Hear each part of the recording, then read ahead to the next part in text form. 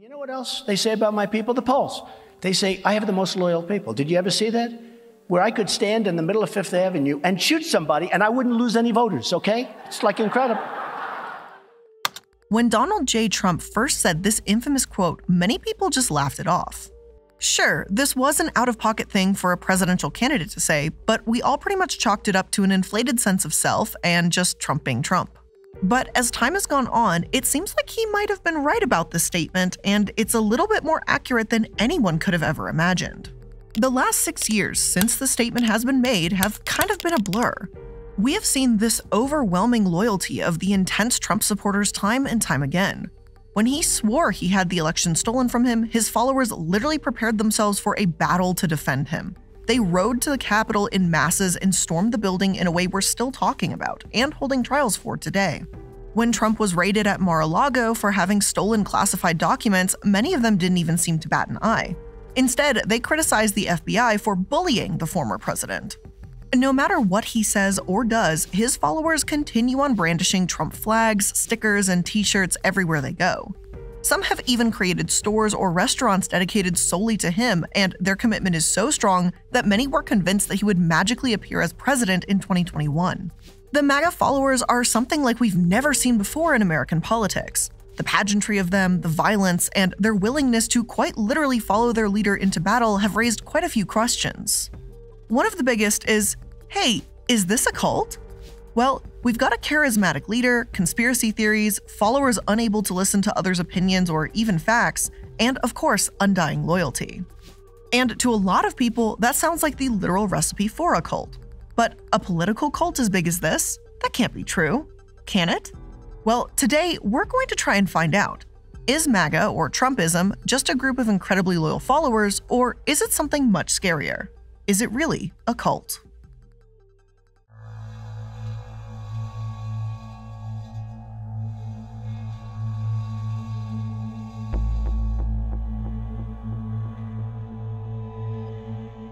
Hello and welcome to Dark Dives. I'm the Illuminati, and today we're going to be talking about the cult of MAGA or Trumpism. Now, I'm going to try my best to be as in-depth as possible. Sources today will include books, interviews, studies, the works. But as Stephen Hassan, the writer of The Trump of Cult, a leading cult expert, explains how the president uses mind control, writes in his preface, when writing about another person, there is always a certain amount of subjectivity and many opportunities for bias to slip in. But with that being said, let's go and buckle up, kiddos, though I hope there are literally no kids actually watching today's episode, or really any of my content. Since 2016, when Donald Trump surprised the world by actually becoming the president of the United States, people have been claiming that he had created, whether intentionally or not, a cult. Through the years, and through all that has happened, such as the Unite the Right rally in Charlottesville, the insurrection of January 6th, etc., that opinion has only grown. But how true is it? For experts, there is a divide on the question. Most lean one of two ways. For Stephen Hassan and some others, Trumpism has literally become a cult, ripe with brainwashing and a need for deprogramming of the followers. For others, Trumpism is more of a cult of personality. This isn't quite as terrifying to think about, but it is just as concerning when it comes to the supposed leader of the free world. So let's start with the less scary option, the cult of personality. What is this exactly? Well, the simple definition is an exaggerated devotion to a charismatic political, religious, or other leaders. Right off the bat, bells are probably ringing in your head. Trump's followers have a tendency to hang on to his every word, to wear everything Trump-related they can get their hands on, and worship him in a way that the world has never seen with any other politician, or at least in quite a while. I mean, for God's sake, there are even Trump-themed restaurants, which are quite terrifying, might I add. It's hard to look at that and not think, there's nothing happening over there, like this is totally normal. And when you dig a little deeper into what exactly makes a cult of personality, the concern certainly grows. As quoted in Very Well Mind, which sourced 2 scientific journals, leaders of cults of personality often use imagery and the manipulation of mass media to form an exalted, even superhuman version of their persona in the minds of their followers. And doesn't that sound familiar? Especially if we look at what Trump recently did. Just a couple months ago, he decided to release the NFT Trump trading cards. And certainly, this could be relatively harmless if it was just pictures of him as the president or whatever the hell, which weird but harmless. But this is Donald Trump, and that's not what happened. Instead, the cards, which sold out, depicted him in, what was that word I just said? Oh yeah, superhuman forms. One of them included him looking like Superman with lasers shooting out of his eyes. Others seem to show him as some special cowboy outfitted for either battle or hunting. I'm not really sure. Either way, they certainly were not normal pictures of Donald Trump. They were actually very poorly photoshopped versions of himself. Like, it was pretty shitty, and the fact that people bought this is embarrassing. A leader who portrays himself as superhuman. Check. Ironically, the leader must also be one of us. Superhuman, but a man of the people. Despite Trump's history and fame, he claimed that he's just one of his followers. Someone who was sick of the political climate and was just there to help. Someone who cared so much about blue-collar workers and was trying to fix their problems. Was this the case? No, absolutely not. But he did try to appear that way. Then, of course, there was the big lie. This is the belief that Donald Trump had actually won the election that he very clearly lost. His followers obviously believed him. And for a cult of personality to survive, charismatic leaders, as they're called, can't look weak. That ruins the superhuman illusion. But they also need to be a victim. Trump was supposedly the victim of the biggest scandal in American history, at least, according to him. If he had just turned over the presidency, this whole cult idea probably would have died off right there. But he didn't, and it prevented his followers from having to think about the idea that this Superman leader lost, perpetuating the cult name for years to come. Now, just because I say personality cults are the least terrifying option doesn't mean it's still not wildly concerning. Pretty much every horrifying person in history, from Mussolini to Adolf Hitler, was considered to be the leader of cults of personality. While these are slightly easier to disband than your average cult like NXIVM or the Moonies, what can come from them can still be just as tragic. While some believe that Trumpism is just a run-of-the-mill authoritarian cult of personality, others believe that it's a little bit more serious than that. According to some, MAGA has become a bona fide cult, complete with brainwashing and all.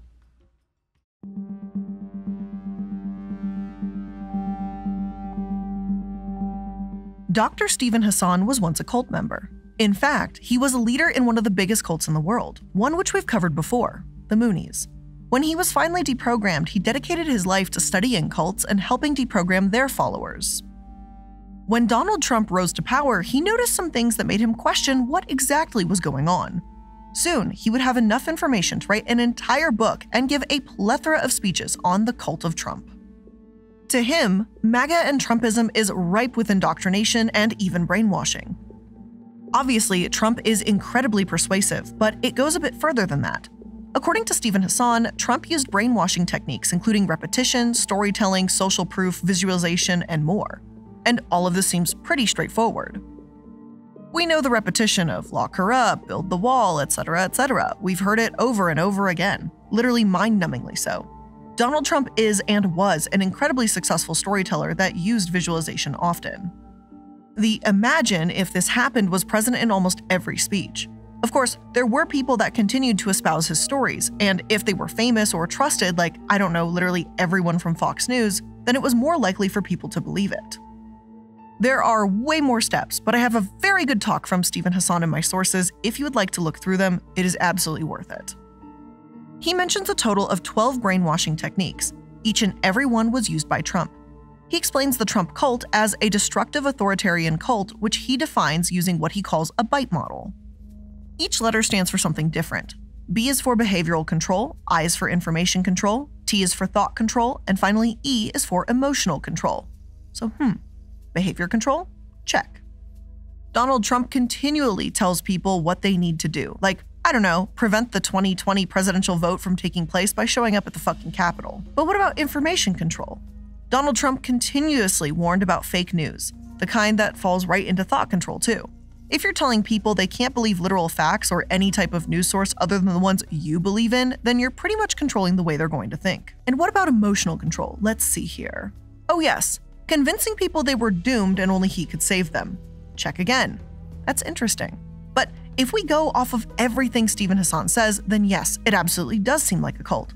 But some people do say that his brainwashing theory might be a little too far. You see, if we admit that Trumpism and Make America Great Again and this whole Trumpy-wumpy shit is a cult, then we actually have to absolve a lot of people from full responsibility, and that itself can be difficult for people to swallow.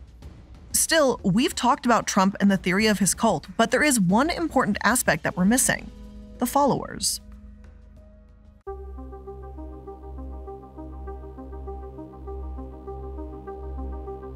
we can't talk about this whole theory without mentioning the people that would make it possible: Trump's followers.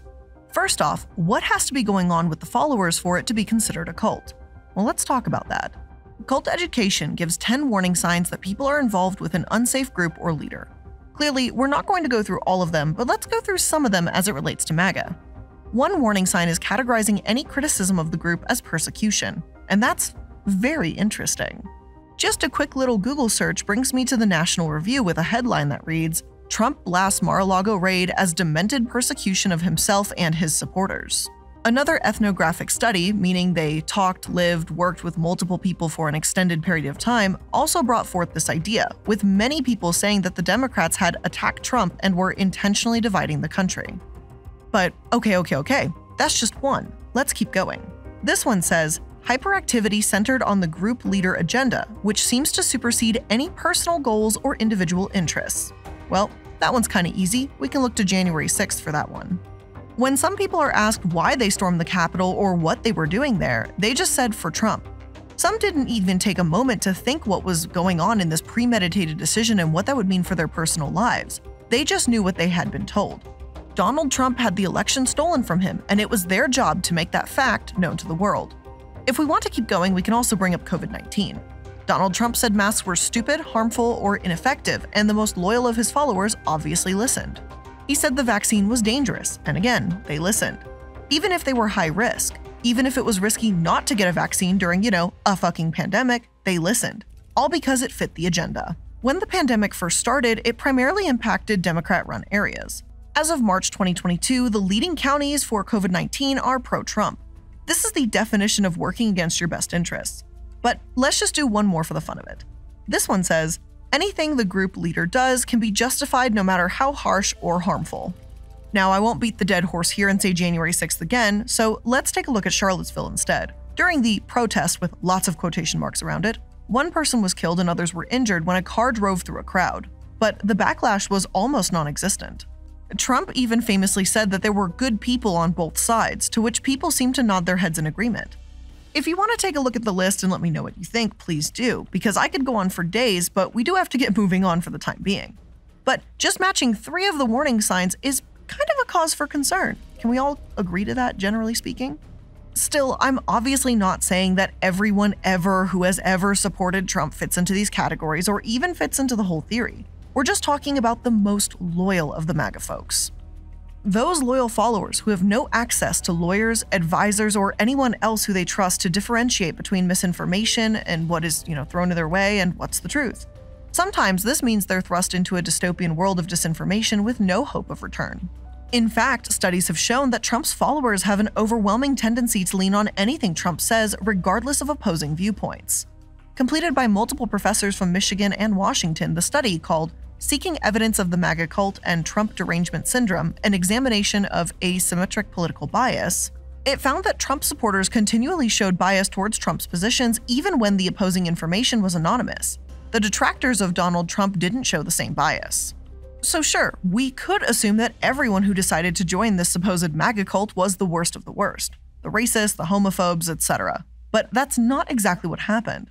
Obviously, Trump did serve as a place for people who were already angry at marginalized groups to find solace and peace.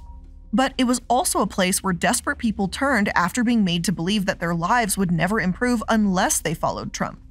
As a former cult member named Daniel Barbin-Levin told Salon, nobody joins a cult. They join a group of friends or they join a self-help group or whatever it is. And by the time you realize you're in a cult, you're often so enmeshed it's hard to escape. So this brings us to an uncomfortable truth. If we are truly saying that MAGA or Trumpism is a cult, then we need to treat it as such, as difficult as that may sound. That means deprogramming, which takes persistence, empathy, and a lot of understanding. If we are going to act like people have been brainwashed, then we need to treat them that way, which, according to Stephen Hassan, is truly the only hope. Deprogramming means bringing people out of the constant bombardment of media intervention and bringing them back to the reality. It means being empathetic to the people who had fallen for the lies and the theatrics. And if we're going to treat it as a cult, we have to react to the people within the same way we would with any other cult. And of course, I know it's not that simple. This is a group that has an outrageous amount of power, and a group that has undoubtedly harmed more people than we'll likely ever know. So forgiveness and empathy seemed like a wild ask for many of us. If we are trying to head down that path and understand why someone would join what is theorized to likely be one of the biggest cults in history, it's first important to understand how the fuck this even happened. One day, Donald Trump was a reality TV star with a massive variety of tricks, scams, and debt following him into every situation. And then in the next, he was one of the most powerful men in the world with a following that pledged their undying love and support regardless of what he said and did. So how does something like that happen? Today's first sponsor is me. Hello, hi, it is Blair, the same person you've been listening to this whole time. I just want to let you know that I have a merch shop, multi-level merch.shop. Feel free to check it out. We donate a portion of the proceeds every single month to a different charity. And since this month is January and it's my birthday month, I would like to donate to a charity that holds a particular place in my heart. Did you know that 1 in 5 adults and 1 in 6 youth experience mental illness issues every year, and 50% of those individuals never seek help for it? And sometimes not seeking that help can lead to some really catastrophic events, and I've lost many friends that way. So for the month of January, the merch shop is going to be donating to the American Foundation for Suicide Prevention, or AFSP. A lot of the funding for AFSP goes into maintaining and running the 988 crisis phone response system. And to me, donating a little bit in order to keep that line open in the hopes that it would help somebody else in the future, or even, right now or tonight or wherever, that's really all I need. So that's what I'm donating to this month for the merch shop. So if you purchase any merch from the shop, portions of the merch order will go to them to be donated. Today's episode is also sponsored by Factor Meals, because this new year, you've got goals, and Factor is here to help you achieve each and every one of them. Save time and have the energy you need to tackle everything on your to-do list with Factor's ready-to-eat meals delivered straight to your door. Get Factor and not only skip a trip to the grocery store, but skip chopping, prepping, and cleaning up too. And meals are ready in as little as 2 minutes, so all you have to do is heat and enjoy. And it doesn't matter what your lifestyle is, Factor has the meals to help you live it to the fullest with keto, calorie smart, vegan and veggie, and protein plus on the menu every single week. Plus, you can round out your meals and replenish your snack supply with an assortment of 36 quick bites, smoothies, juices, and more satisfying add-ons. I've been using Factor long before they ever sponsored the channel, and I've got to tell you, one of my favorite things from them, I think it's called the jalapeno popper burger. It is literally one of the best things on their menus ever, and every time I see it pop up, I'm like, immediate order. Like every time. Like sometimes that's the only thing in my orders, like 3 of them. It's amazing. So head over to factormeals.com/darkdive60 and use code darkdive60 to get 60% off your first box. That's code darkdive60 at factormeals.com/darkdive60 to get 60% off your first box. It's a lot of 60s.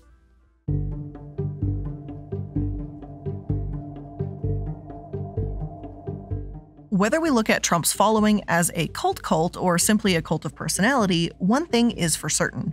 The United States has never seen anything like him. The rise to power, the following, and the unwillingness of his followers to listen to any outside facts are honestly unparalleled.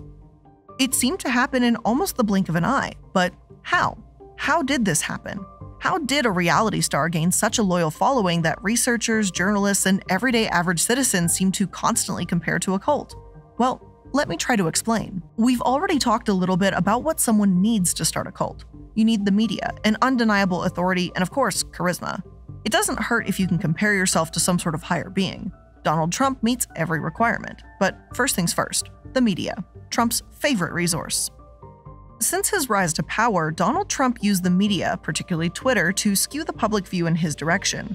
Some have called him the most successful propagandist of the early 21st century. He tweeted an astonishing 120 times a day and did so carefully. While it may have seemed like mayhem at the time, it wasn't really. He reveled in the power he had within his Twitter fingers and used it to threaten people who spoke out against him. At a White House press conference with conservative social media stars, he bragged about his power, saying, "Boom, I press it, and within 2 seconds, we have breaking news." More than half of his tweets were attacks against other people, mostly Democrats. With every new tweet, his followers hung on his every word, becoming more impassioned and more enthralled by their outspoken leader. He used the media carefully and fell back on yet another aspect of the cult of personality in multiple circumstances. A leader legitimizes his authority through media manipulation and propaganda that causes followers to believe the leader is the only one who can achieve a stated mission. Trump's beginning was the rise of the fake news outcries. He continually attacked the media and told everyone that he was the only one telling them the truth. Even when the evidence directly contradicted him, he persisted. Not only was he the only one who could tell the truth, but evidently, he was also the only one who could save America. In his Republican speech, Donald Trump loudly claimed that nobody knows the system better than me, which is why I alone can fix it. I am your voice. Just one line, which most would probably think portrayed sheer arrogance coming from someone who had never been in politics before, solidified his followers' trust. This was it, the person that could save them. While some news sources were saying it was silly or difficult to take seriously, others were leaning in. Particularly, the ones who were looking for a hero in a world that was rapidly changing before their eyes and in their perception, leaving them behind. Even if he wasn't the one saying it, the message was getting through. Sarah Huckabee Sanders even claimed that God himself had sent Trump to be president. This is what God wanted, and how could you argue with God? Some of his followers certainly joined in after hearing a man spout similar ideas as them. Others came fully on board at the promise that he could help them, more than anyone else before. His rallies embodied the politics of hope, as Scientific American put it. They were specifically designed to embolden the followers and ensure them that this was their leader, the person that they had to follow. Each one started hours before Trump's arrival, with people waiting for the spectacle to begin. As they sat for hours, they were convinced that this must be worth it. I mean, if thousands of people were willing to sit and wait for a long time for someone to arrive, this must be an important person.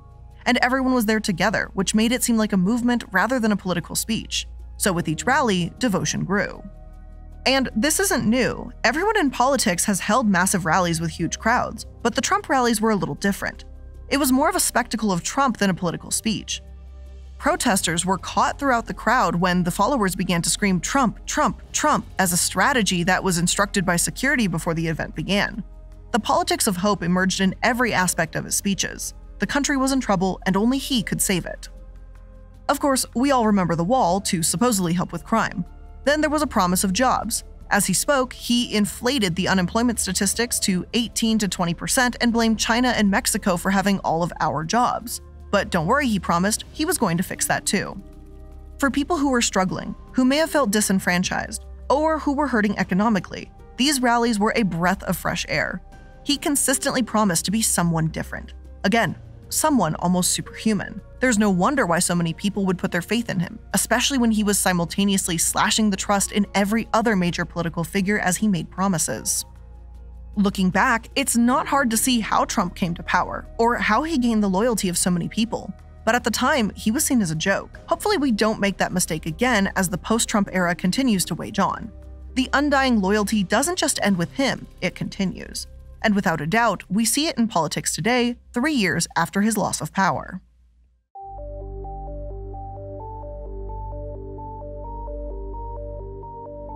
Since losing the election, and sorry babes, he did lose, Donald Trump certainly has not disappeared from the media.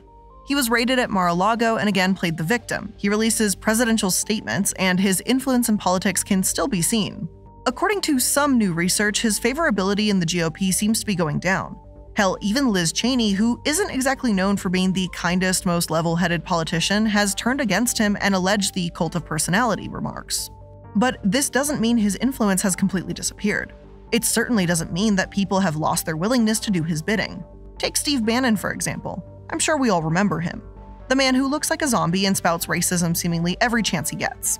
Despite his death-like appearance, he holds some influence of his own, and while his exit from the White House was certainly controversial, he still seems to stand 2 feet behind his leader. Steve Bannon has not been shy about his intention to completely reshape the Republican Party, and he continually uses Trump's following and his name in his attempt to do so. Even after the fired strategist was arrested, he released a statement that read, "They are coming after all of us, not only President Trump and myself. I am never going to stop fighting." According to him, there is a global attack on MAGA, and he knows just how to win it. Introducing the precinct strategy. Originally, the strategy was developed by Dan Schultz, an Arizona lawyer turned Oath Keeper who wanted the militia group to own the GOP. Keep in mind, the Oath Keepers are the same group of people who were charged with seditious conspiracy after the insurrection. So yeah, without even knowing what exactly the strategy is, it sounds shady as hell. So when you add Steve Bannon into the mix, you just know it's about to get worse. So what exactly is the precinct strategy? Basically, the idea of the strategy is for MAGA supporters, followers, and like-minded politicians to take the GOP from the bottom up. It urges people to sign up to be precinct officers all over the country. Individually, precinct officers don't have an outrageous amount of power. It's just an average job, the worker bees who make the calls and knock on doors. But if thousands upon thousands of people from the same group all sign up for the same job, then they can have some major political pull. In some states within the country, they even choose the poll workers, and in some states, they choose the people that literally oversee elections. Given the undying loyalty to Trump, the commonly held belief that every election is rigged, unless they win of course, and the massive following, if they were to accomplish this strategy, it could very well change everything, and they know this. Of course, Donald Trump supports it, which, given everything we just learned, we can assume that this idea is just that much stronger. The same old messaging Trump used is right there in the middle of the strategy, saying that it's the only way to save the republic and prevent voter fraud. Same song, different station. That's all that's happening. But of course, we all know that this isn't the only thing left over from the Trump presidency and the cult following that he developed. Politics has been vastly changed, and there is no time we have seen that more clearly than during the recent election for Speaker of the House. The chaos and undeniable circus was something that the country hasn't seen the likes of in over 100 years. And it was all being orchestrated by some of Trump's former most loyal followers, Matt Gaetz and Lauren Boebert. Only something interesting happened. When Trump himself attempted to use his overwhelming influence over the people who seemed to be sworn to follow him and to cut the bullshit, they didn't listen. Maybe this is a sign that his influence is shrinking. Or maybe more terrifying, this is a sign that his influence has been overgrown. I guess we'll have to wait and see which one is true. Over the past year, studies have shown that the support for Trump is slowly shrinking away in the GOP. But with his recent announcement of his candidacy in the 2024 presidential election, we might just be starting this whole conversation over again. Whether you believe that Trumpism or MAGA is a cult or just an unsettling political power move, you have to admit that the whole phenomenon is interesting and eerily similar to some things we would much rather keep in the past. But ultimately, I'll leave that up for you to decide. Obviously, there is so much information that can still be added to the story, but we would literally be here for hours, days, if not weeks. But after everything that we've seen, everything you've heard, and all that you know, what do you think? Is MAGA a cult? And with all of that being said, that is where we're going to end today's episode of Dark Dives. Thank you for joining me for today's episode. I do hope you learned something new here today, and if you did, make sure that you're liking, following, and subscribing to stay up to date to the latest episodes. Thank you for joining me, I really do appreciate it, and I'll see you in the next one. Bye!